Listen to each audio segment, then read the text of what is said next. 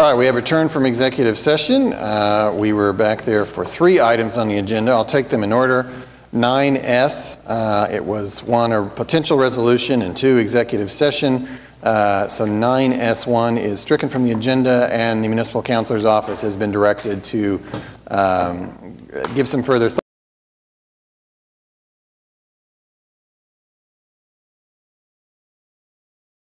thought to this, and we will discuss it again at our next meeting, July 3rd. We anticipate an item on that agenda in regards to the potential for a lawsuit in response to the opioid epidemic. And then item 9T1, a resolution authorizing the municipal counselor's office to settle the case of Giger v. City of OKC. I would entertain a motion.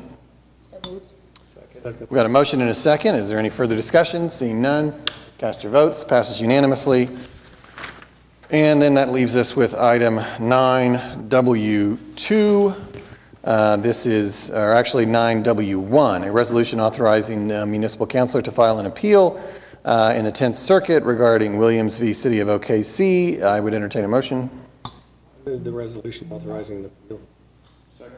Got a motion and a second for the resolution. Any discussion? Seeing none, cast your votes. Passes unanimously.